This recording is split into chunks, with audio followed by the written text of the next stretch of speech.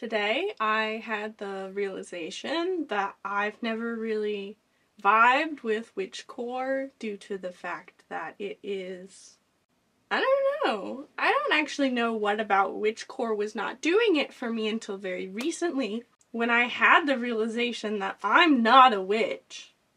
I'm a wizard. Like, fuck Harry Potter. I am living in a stone spire with my long flowing robes and my pointy little hat. And yeah. So for this coat, I've been doing a little bit of research and decided on a Japanese happy style coat, just for ease of like construction. They're typically constructed like this. Yeah, because I'm quilting the majority of this coat, I don't want it to be a super complicated build also. Yeah.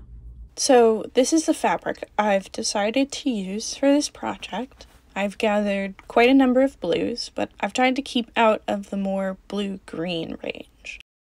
So here we're starting with this lovely blue floral, of which I will trim down and cut into a series of triangles.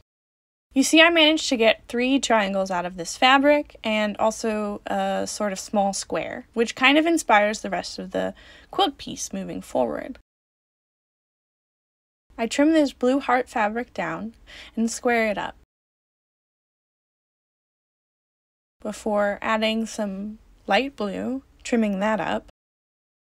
And you see, I'm kind of laying things out here, kind of just putting them down, trying to see what works and what doesn't. It's pretty much like a really fun, colorful puzzle that I'm making. So the one thing I would say about this method is that you have to be aware of the amount of seam allowance that sewing these together will, take from your initial cut in the fabric. But if you keep that in mind, it really shouldn't be too big of a problem. Just keep them like a 1/4 inch all around. Or just expect that the piece is going to be smaller, which is what I do. It's always going to be smaller than you think. So here I'm adding these 2 diagonal triangle square things to kind of match one another. I really liked how the white dotted blue fabrics went together even though they were 2 different fabrics, 2 different blues even. Then I wanted to add a little bit more of this large floral print and kind of back end it with more of the gray blue floral. So that's my process with piecing. And now I'm going to sew everything together.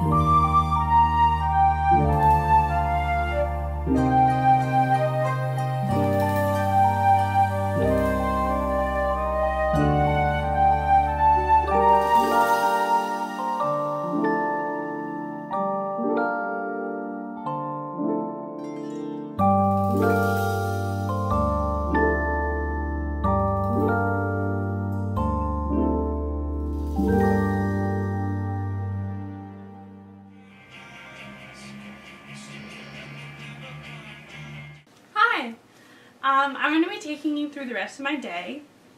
It is approximately 12 p.m. right now, so a little bit of a late start. That's okay. The first thing I'm going to do today is finish this tote bag that I've been working on for quite a bit now.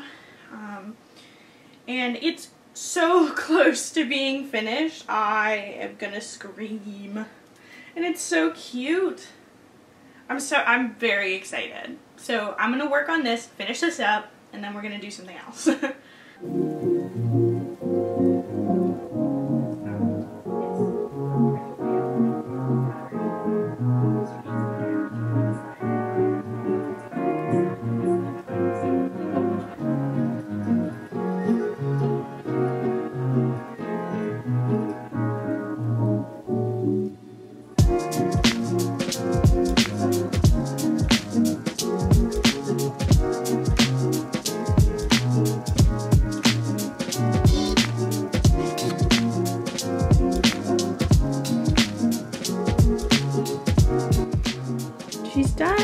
She's done, and this is literally all the yarn I have left.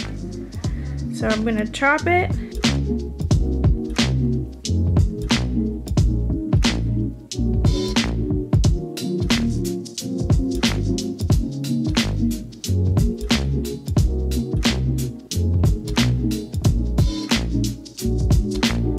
And you can see here, using a combination of half double crochets and a cluster stitch.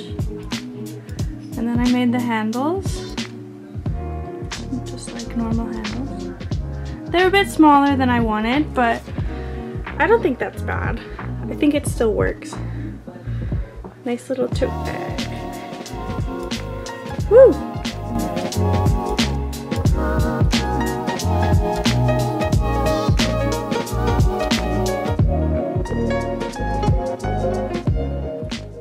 So as you can see, I have not made the bed yet.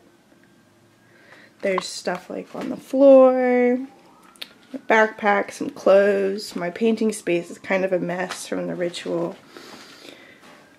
And yeah, we got a bunch of piles of stuff. So I'm gonna go fix that.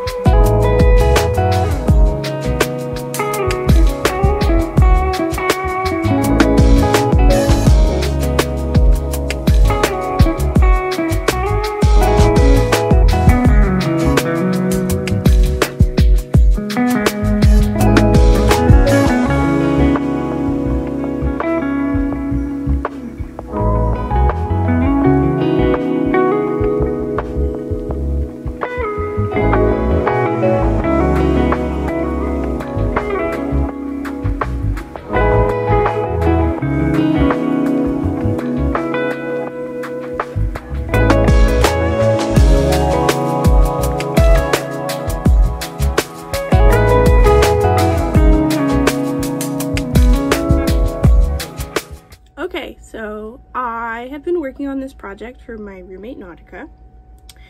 It is the, what is it? It's the skull collar tutorial by Katya Novikova. And I got this from her Ravelry page. You can link to it in the bio. And I'm pretty much almost done, which is really exciting because this is a Christmas present and it's currently July. Yeah. So it's a, as it says, a skull collar. It definitely needs to be blocked. So I have made a homemade blocking template out of some foam leather flooring that we've had for a little bit. And yeah, hopefully it'll look good. Hopefully she'll like it, and if not, I'll give it to Alex because I think he'll like it, and if she doesn't. But hopefully she does, because this has been a long time coming. And yeah, I'm excited just to have it done off the table. Yeah, so I'm gonna finish this up and then we'll see where that takes us.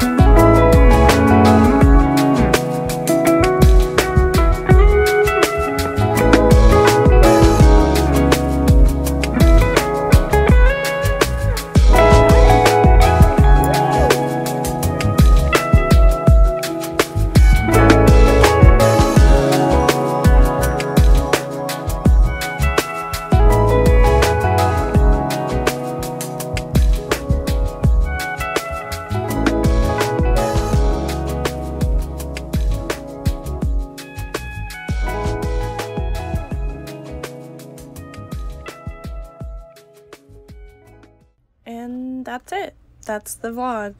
You can find me online at earthworms.tumblr.com or earthworms on Instagram, and earthworms, of course, is spelled like this. Thank you so much for watching. Don't forget to like and subscribe. See you later.